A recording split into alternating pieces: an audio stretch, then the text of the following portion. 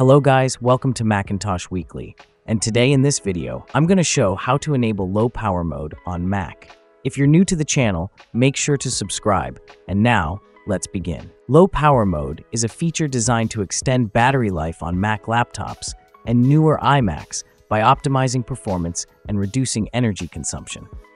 This process is simple and can be customized based on whether you're using a battery or a power adapter, ensuring efficient power management for your workflow.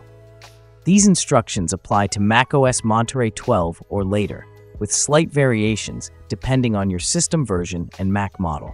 In macOS Sequoia 15.1 or later, low power mode also reduces fan noise for tasks that require a silent environment and allows for reduced power consumption if your Mac is always left on. To enable low power mode on macOS, open System Settings and then go to the Battery section. In the Battery section, look for Low Power Mode. Select Always, Only on Battery, or Only on Power Adapter from the drop-down menu, depending on when you want low power mode active. On older macOS versions, you may need to check a box labeled Enable Low Power Mode.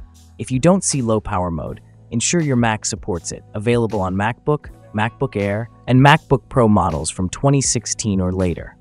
In the same menu, you can enable options like put hard disks to sleep when possible or optimize video streaming while on battery to further reduce power usage. Low power mode reduces energy consumption by dimming the screen, lowering CPU performance, and limiting background tasks. If you're using an external monitor or accessories, some features may be limited in low power mode. To verify it's working, check the battery icon in the menu bar. It may show a low power indicator on some macOS versions. So that was it. Hope it was useful. Consider like for the video, subscribe to the channel, and if you have any question, just comment down below. Thanks for watching and have a great day ahead.